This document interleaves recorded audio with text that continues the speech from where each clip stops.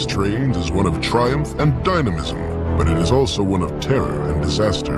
By the first decade of the 20th century, the death toll for train-related accidents climbed to more than 12,000 people in a single year. Peril has always been a passenger on the railroads.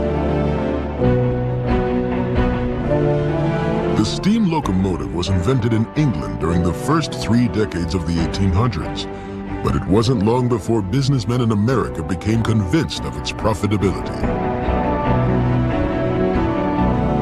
Trains could haul more freight and travel faster than horses or boats. And they weren't halted by harsh winters when waterways often froze and roads became impassable. Unlike the British, however, early American railroad management stressed swift construction over safety and workmanship. Emphasis was placed on expansion, on new mileage. The motive behind all of this was money. And so the railroads expanded just as fast as they possibly could. In many instances, the federal government subsidized this expansion. So as they were expanding, they were not building as carefully as they should have. The government granted credit and land to railroads only after track had been laid. The faster the companies completed track, the quicker they could obtain these loans and claim more real estate. This produced track with sharp bends, steep and bumpy grades, and flimsy construction.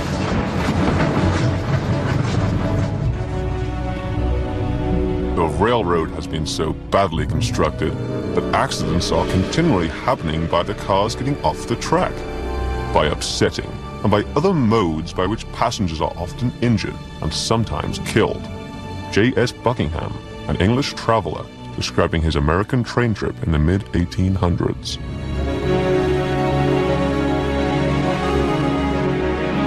In the early days of railroading, track was made by simply mounting strips of iron on top of wooden stringers. It was called strap rail. Strap rail could easily loosen and was the cause of many derailments. Broken, it was also known to ram like a spike through the bottom of a car's floor as a train passed over it. This dangerous occurrence was called a snakehead. The use of wood to fuel the fire in the engine created another railroading hazard. Smokestacks from the engines regularly poured burning embers over passengers, luggage, and property bordering the tracks.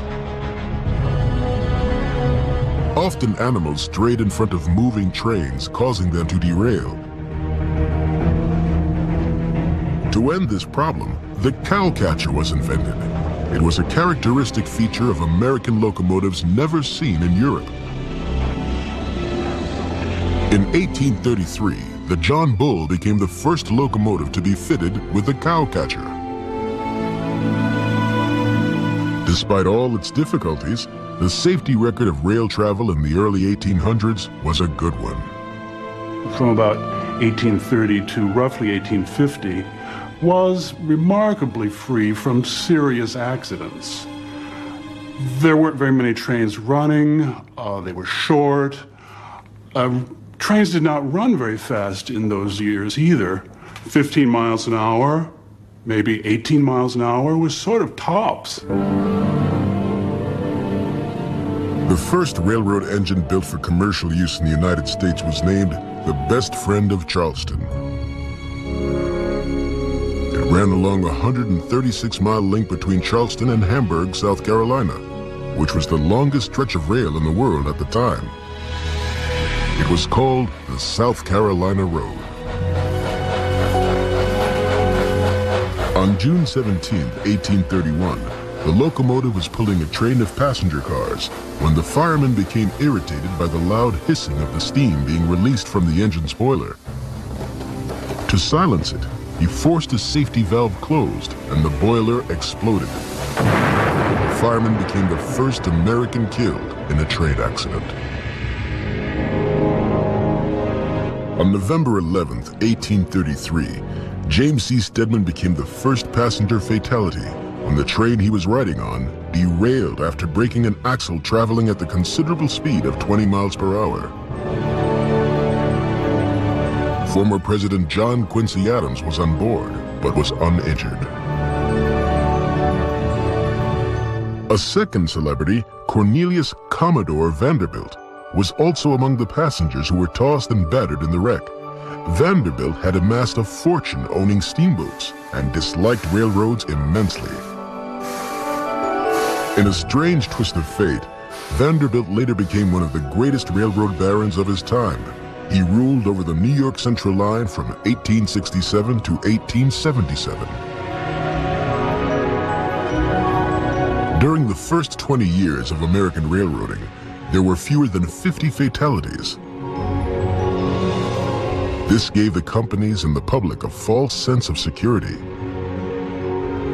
The industry's unsound construction methods remained the key ingredients in a recipe for disaster.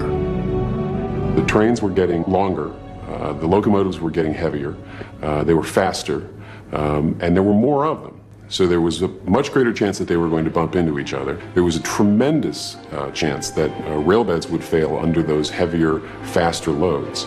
And so in 1853, the toll in passengers and railroad employees killed was greater than the entire 25 years of railroading up to that point. On January 6th, the first serious wreck of 1853 occurred. A noon express on the Boston and Maine line was traveling at the astonishing rate of 40 miles per hour. Heading to Lawrence, Massachusetts, it broke a wheel and derailed at Andover. There were only 3 fatalities, but because the train was carrying a prominent passenger, the incident became a major news story. Newspapers across the nation trumpeted headlines stating that President-elect Franklin Pierce had been killed. In Washington, Congress adjourned out of respect for the man who was to have become their president in a matter of days. But the future president actually survived. It was Pierce's 12-year-old son who was the victim. Just short of 2 months later, another fatal accident occurred. In railroad operations in the 19th century, if a train was overcrowded, it was sold out, and there were more passengers that needed to travel, the railroad operators or managers would simply add another train, and it followed behind the other one at not too far a distance. And this doubling up of trains on the same service could result in real major accidents, and it often did. On March 4th, the Pennsylvania Railroad added a second train to their schedule in order to accommodate a large number of immigrant passengers. During the journey, the train developed mechanical problems and was forced to stop. A second train suddenly slammed into it from behind. Steam passages from the engine's boiler were ruptured, and many victims were scalded terribly. 7 people died. It was the greatest loss of life from a train wreck up to that time. The most infamous wreck of 1853 took place on May 6th. It is considered to be the first great bridge disaster. At South Norwalk, Connecticut, a drawbridge over the Norwalk River was opened to allow a steamship to pass. A New York and New Haven train ran through the open drawbridge, plunging into the waters below. It had been only 300 yards short of its destination at Norwalk's depot. The signal for safe passage over the bridge would have been indicated by a bright red ball hanging high from a pole. Witnesses later testified that the ball had been in the lowered position, indicating the drawbridge could not be crossed. The engineer should have stopped his train. Initially, reports were circulated that renowned poet and surgeon Oliver Wendell Holmes had perished in the wreckage. But once again, the stories of a celebrity dying proved untrue.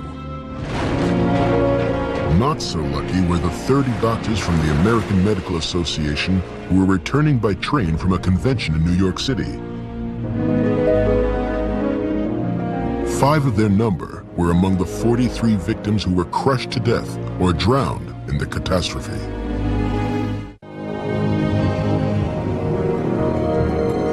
By the middle of the 19th century, railroads were on their way to becoming the largest industry in America.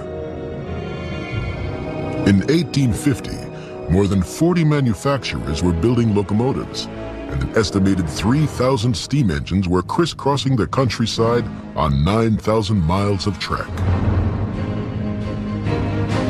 10 years later, these numbers had tripled. In 1860, approximately 9,000 locomotives were in use, and 30,000 miles of rail had been laid.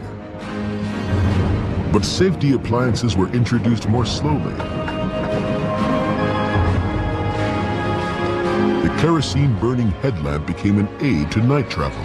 A swiveling set of wheels called a lead truck was placed at the front of the locomotive. The lead truck reduced derailments by keeping the train on the track when it was navigating curves. In those days, it was common for trains traveling in opposite directions to occupy the same track. Early railroad regulations dictated that when a conductor believed another train was approaching, he had to order his engineer to stop and wait in an area of track called siding.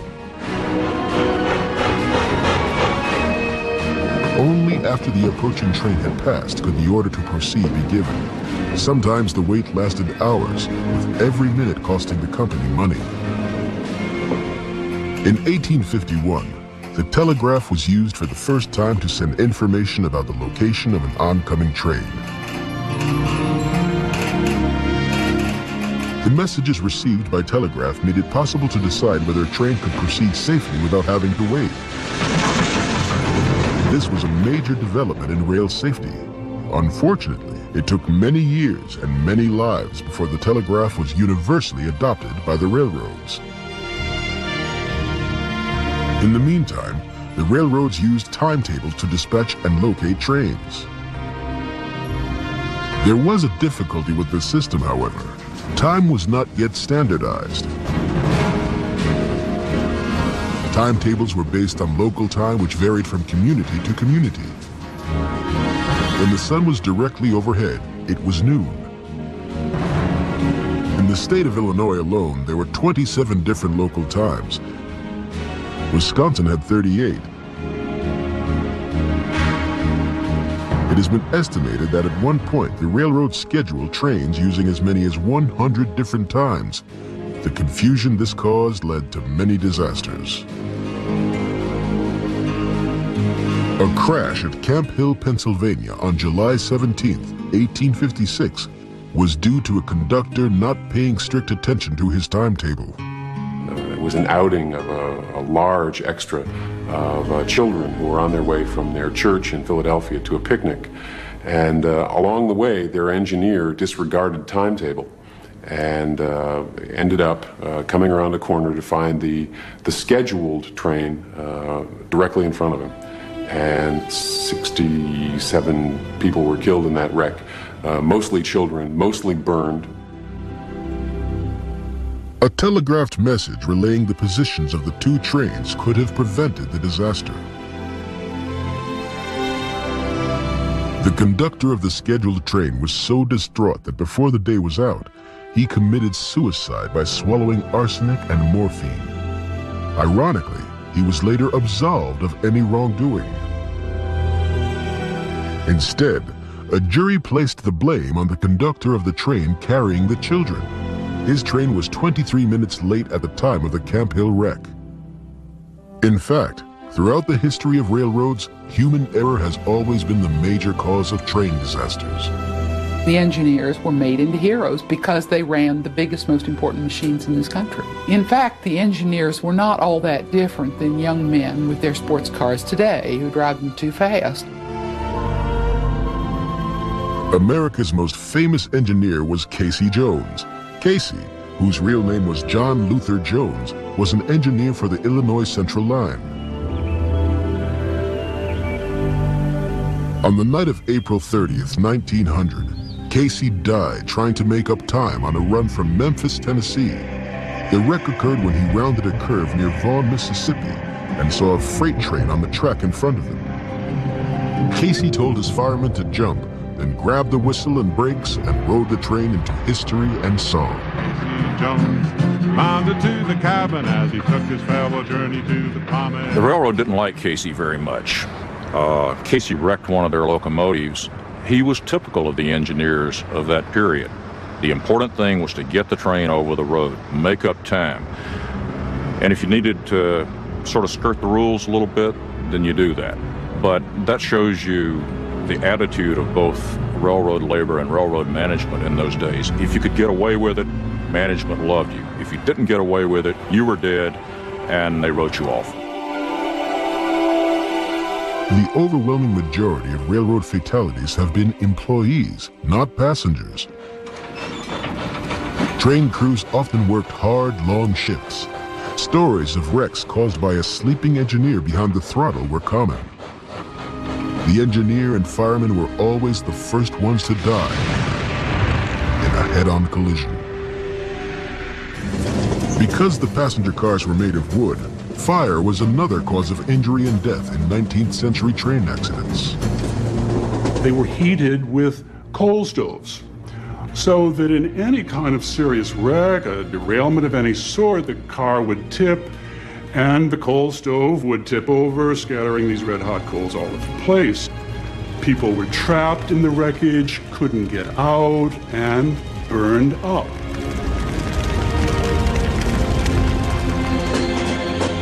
One of the worst train fires occurred on a dreary December 18th in 1867.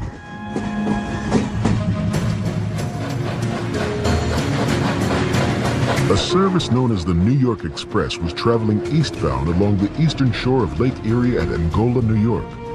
Just as the train was nearing a bridge which spanned a frozen creek, a faulty axle caused the last car to derail.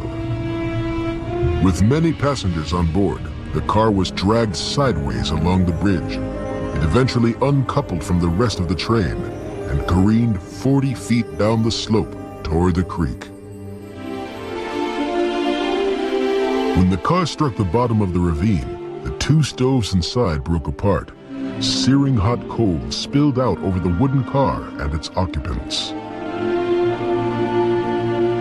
The icy slope made it impossible for rescuers to reach the victims in time. 42 passengers perished at Angola. In the annals of train disasters, the wreck of the New York Express is remembered as the Angola Horror. In the aftermath of Angola and other catastrophes, a 21-year-old inventor named George Westinghouse increased his efforts to develop a new braking system. The brakes would be operated entirely by the engineer from the cab of the locomotive. A year and a half later, Westinghouse patented his air brake.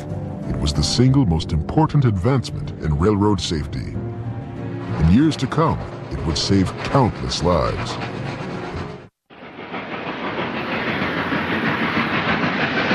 The 1869 advent of the air brake meant fewer train disasters were a real possibility. Railroad workers, however, were hesitant to accept the air brake because brakemen could lose their jobs if the engineer controlled all the train's brakes by himself.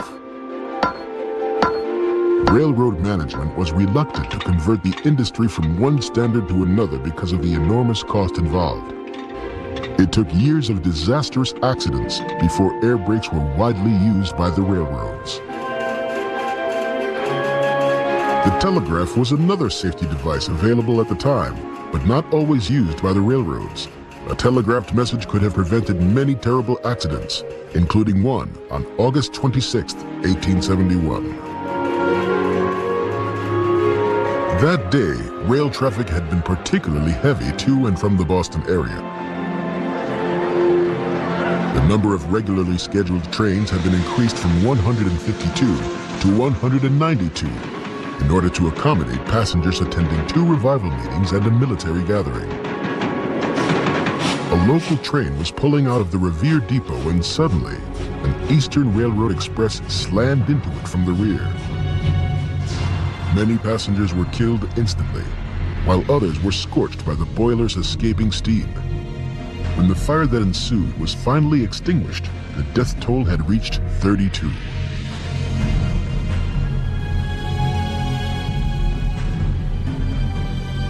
Throughout the Civil War, the telegraph had proven itself effective in preventing accidents.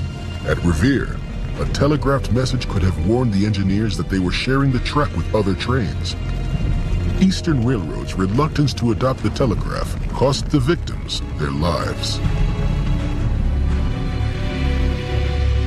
But ultimately, disasters such as the accident at Revere forced the railroads to improve safety conditions.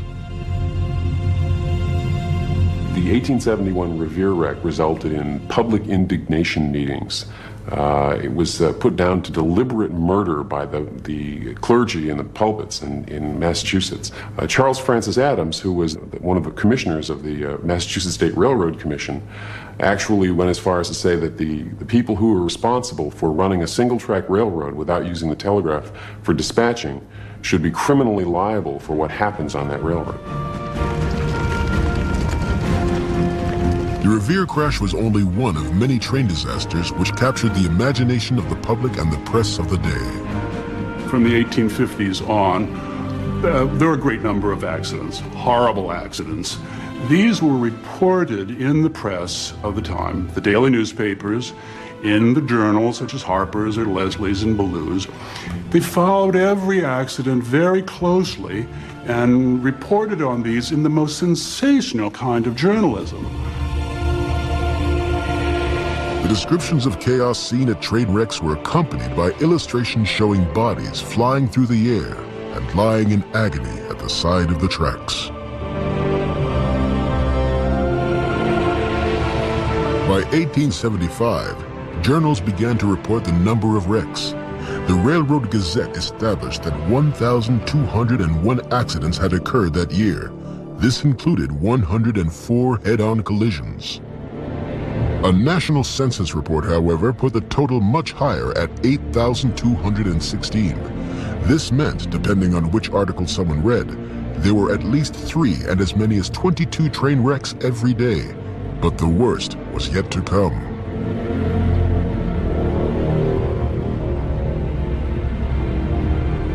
The quality of bridge construction in the 1800s was as inconsistent as any other part of the track. Although some strong stone viaducts of the period continued to carry rail traffic even today, early wooden and iron bridges could be flimsy and became the scenes of numerous rail accidents.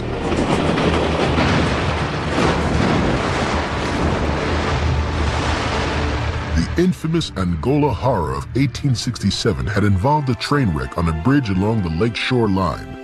9 years later, another bridge on the Lakeshore Line would once again be a scene of tragedy. But this catastrophe proved to be even more disastrous than Angola.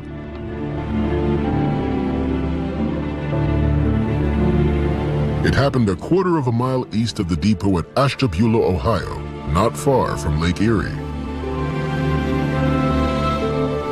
On the night of December 29th, 1876, the Pacific Express was fighting its way through a violent gale, which raged from Lake Erie across northeastern Ohio.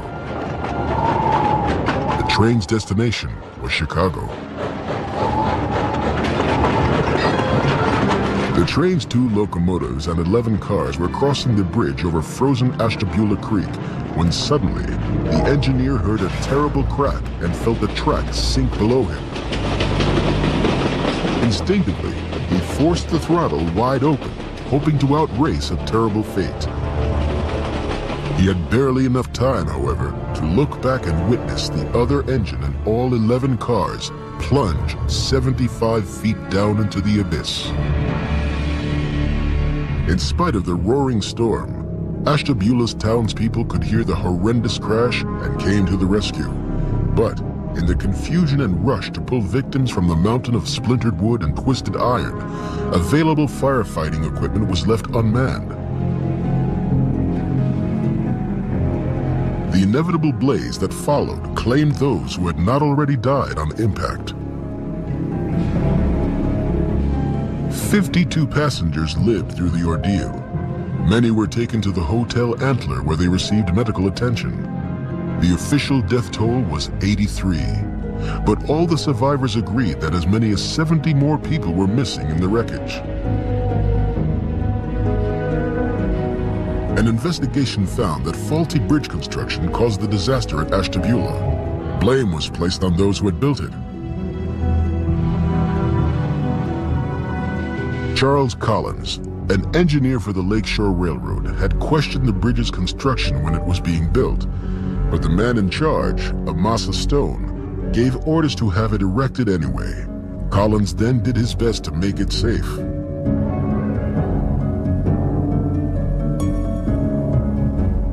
Because of their prominent positions, neither man was prosecuted.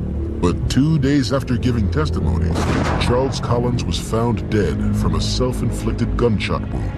5 years later, Amasa Stone also took his own life. In the wake of Ashtabula and other disasters, something had to be done to make train travel more efficient and safer. A meeting of railroad superintendents known as the General Time Convention was held in Chicago. There, the decision was made to adopt standard railroad time. A little over a month later, on November 18, 1883, standard time went into effect. It divided the country into 4 zones, each one an hour apart, and it eliminated more than 100 local railroad times.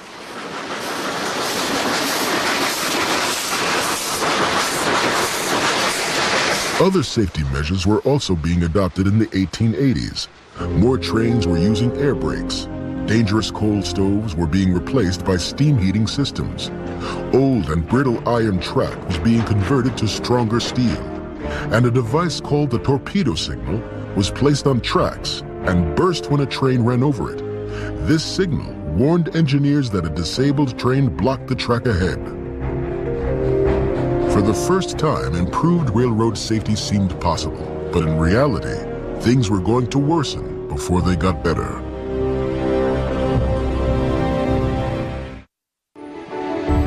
On a hot, dry August 10th in 1887, an excursion train from Peoria, Illinois was carrying 600 holiday-bound vacationers to Niagara Falls. At 1:45 the train was passing a number of culverts, 3 miles beyond the town of Chatsworth, when an engineer noticed a flickering light ahead. The railroad crews had been out burning weeds earlier in the day and had inadvertently set one of these culverts on fire.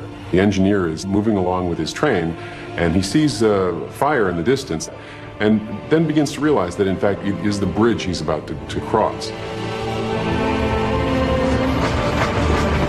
The bridge held long enough for the first locomotive to cross before it collapsed, taking the second locomotive and 9 of the train's 15 wooden cars with it. 82 passengers died in the wreckage. Most of the victims were crushed as each car thrust itself into the one in front of it. Premier among the horrors of traveling in 19th century railroads was something we call telescoping. It results when a car is crushed and pushed ahead violently into the car ahead of it, like the sections of a telescope would if you were to collapse it. In such an accident, it was about 100% fatalities. The devastation caused by telescoping at Chatsworth never would have happened if the railroad crew burning weeds had made sure their fires had been extinguished. Another oversight by a railroad employee was the cause of a runaway train wreck in 1893. During the late 1800s, Walter L. Main was the proprietor of one of the largest train circuses in America. Among the troupe of 300 were midgets and acrobats, who performed gymnastic feats astride many of the show's 130 horses. The circus also featured a menagerie which included elephants, lions, a zebra, and other exotic animals. On the night of May 29th, the circus train was winding down the eastern slopes of the Allegheny Mountains toward the town of Tyrone when its brakes began to fail. Realizing his train was out of control, the engineer began to blow the whistle to warn the members of the circus and local inhabitants of a possible crash. An S-shaped curve at a point called McCann's Crossing proved to be too sharp. Car after car flipped off the track and plunged down a 40-foot embankment. When the roar of the crash subsided, 5 people were dead, and the bodies of 60 horses were strewn along the hillside. Other animals broke free and escaped. Hannah Friday went out to the barnyard to milk the cows. She saw a shadow out of the corner of her eye, and it was a Bengal tiger in full charge of her and the cow. She leaped from her milking stool and ran to the safety of the home, and her family could only watch as the Bengal tiger made breakfast of their cow. Before descending down the mountainside, a railroad superintendent had determined the train had sufficient braking power. However, he was never told that the train's cars were twice the length and weight of a normal car. Had he been aware of the potential problem, he would have increased the train's braking power by adding a second locomotive, and the Walter L. Main circus train most likely never would have derailed. At the turn of the century, safety benefits gained through new regulations, and better equipment were constantly being canceled out by other forces. Better track meant railroads could run faster trains. The gradual implementation of stronger steel cars meant more freight was hauled. Greater efficiency gained by scheduling trains using standard time meant management ran more trains without providing more track. Therefore, wrecks continued to occur on a daily basis. In 1890, there had been 6,335 railroad fatalities. But in 1917, over 10,000 people were killed working on, struck by, or riding American trains. The following year, 1918, the death toll reached more than 9,000. The worst train disaster in American history took place on July 9th in 1918. Minutes after departing from Nashville, Tennessee, a northbound train was scheduled to pass a southbound service from Memphis along a stretch of double track. That particular morning, the Memphis train did not appear as scheduled. The northbound engineers should have stopped before the double track merged into a single track to wait until the southbound service had passed. Then it would have been safe for him to use the single track northward. For reasons unknown to this day, the engineer did not wait. A half a mile further along the line, he came around a blind curve, and before he had time to apply the brakes, the trains smashed into one another at a combined impact speed of 100 miles per hour. Initial estimates put the number of dead at 121, but the official count eventually reached 101. There were also 171 others who were injured. Most victims were World War I gunpowder factory workers. An investigation of the crash concluded that the number of casualties at the Nashville train wreck would have been far fewer if the cars had been made of steel. The steel car was invented in the 19th century, but it didn't come into common usage on railways for a long time, and when it did come into use, it was mainly used for the more luxury cars, the Pullmans, the cars that the well-to-do of the day would ride in. In the 1918 wreck, most of the people who died were among the poorer folks who were riding in the wooden coaches. It is believed the responsibility for the disaster belonged to the conductor and engineer of the northbound train out of Nashville. Because they disregarded the rules, the victims paid the price.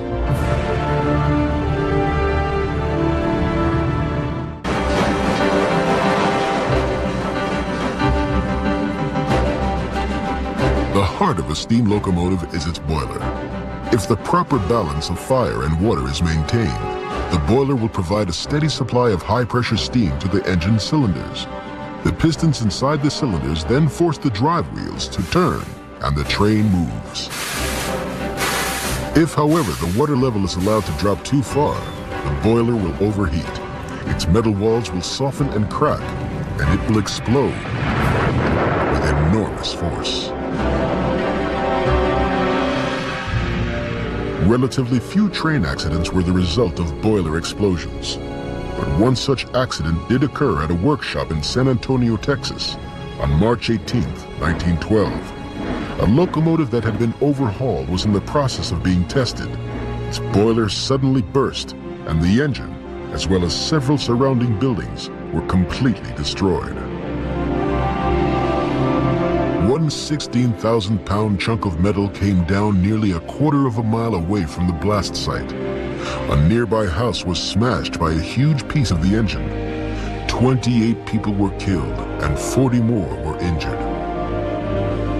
An official finding stated that excessive pressure due to low water level in the boiler caused the explosion.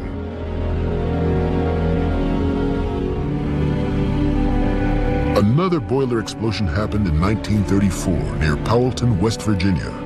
On December 27th, employees of the Elkhorn Piney Coal Mining Company and their families were returning home on the company's train.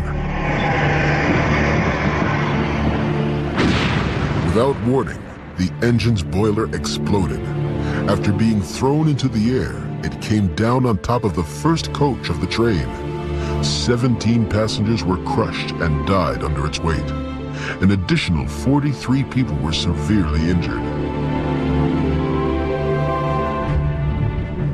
By the end of the 1930s, the transition from steam to diesel-powered locomotives had just begun. In 1939, one of the most notorious train wrecks in American history involved the diesel-electric streamliner known as the City of San Francisco. Owned by Union Pacific, it was among the most beautiful trains of its day, and it could make the 2,263-mile journey from Chicago, Illinois to Oakland, California in just under 40 hours. At 9:30 on the night of August 12th, the streamliner had just passed through Carlin, Nevada, heading west. Gliding along at 60 miles per hour, it started to cross a bridge over the Humboldt River when all of a sudden, the passenger cars began to derail and break loose from the engines. One after another, they crashed into the riverbed below. 24 dead passengers lay buried inside the mountain of wreckage. 115 others had sustained injuries. By morning, an investigation into the cause of the crash was underway. It quickly became clear that it was sabotage. The cars had jumped the track because a saboteur had removed a number of spikes and then pulled a rail out of alignment. A search of the river uncovered tools which were believed to have been used to move the displaced rail. They were typical tools used by railroad workers working on the track, so there was an immediate suspicion of a disgruntled worker. The investigation of this wreck took on almost a passion among the law enforcement people, the railroad people. They wanted to find who did this. Eventually, 1,144 major leads were investigated without luck. The railroad continued its investigation well into the 1950s, but although they believed the perpetrator of the crime was one of their own employees, the person who caused the wreck of the city of San Francisco was never caught. As the middle of the 20th century approached, safety measures, such as two-way radios for communication and automatic braking systems for stopping trains when an engineer missed a warning signal, were truly reducing the hazards of train travel. Still, disasters were not entirely eliminated. On February 18th, 1947, the Red Arrow, one of Pennsylvania Railroad's so-called Blue Ribbon Fleet, crashed on an Allegheny mountainside. 23 people perished. The Red Arrow was more than an hour late on its way from Detroit to New York when it was hurled off the track at Bennington Curve. The Interstate Commerce Commission found that excessive speed had caused the train to derail. Excessive speed was the cause of another, far more deadly derailment in 1951. A shambles of twisted steel near Woodbridge, New Jersey, is the stark picture of one of the worst railroad tragedies in the nation's history. Plunging 26 feet from a temporary trestle, the engine and 8 cars of the cracked broker special crashed down an embankment. The train was carrying 1,000 passengers. The broker special was particularly crowded the evening of the wreck because a labor strike had closed down the operations of another railroad. Of the more than 1,000 people who were on board the train, 84 were killed and 350 sustained injuries. The temporary trestle where the train derailed had a reduced speed limit of 25 miles per hour. Later testimony indicated that the engineer knew about the trestle and its reduced speed limit. Nevertheless, the investigation determined the train was traveling at over 50 miles per hour when it derailed. There is one crash that has been called the all-time sensational runaway train wreck. It occurred on January 15, 1953. Thousands of visitors were on their way to the nation's capital to attend the presidential inauguration of Dwight D. Eisenhower. Some were arriving at Washington's Union Station on board Pennsylvania Railroad's Federal Express. As the train approached the station, the engineer applied the brakes. When they did not respond, he began to blast his horn to warn the train yard that disaster was imminent. There was just enough time for passengers on board the Federal to move to the rear of the train and for people in the station to run for their lives. Shortly thereafter, the Federal plowed into the building, destroying the station master's office and the main newsstand. After the train came to a halt, the station's floor gave way and the locomotive fell into the basement. 87 people were injured in the wreck of the Federal, but amazingly, not a single person was killed. Now, the Eisenhower inauguration was just a few days away. What do you do when you got a locomotive sitting in the basement of your station and most people are going to arrive by train for the inauguration? Well, you just build a floor over it. And a lot of people arrived for the Eisenhower inauguration and they wouldn't have been able to tell anything happened if it hadn't been for the newspaper stories. A few weeks later, the false floor was removed. The locomotive was lifted out and reassembled. It was then put back on the tracks, and it continued to run for years. By the 1950s, the automobile had become the American way to get around. People were choosing to travel on the interstate highways, forsaking the steel tracks of the railroads. Gradually, passenger trains became fewer in number. The airline industry finished the job of wiping out most of what was left of train passenger service. As the number of people riding the rails diminished, fewer passengers were killed and injured in railroad accidents. The era when train disasters were commonplace had come to an end.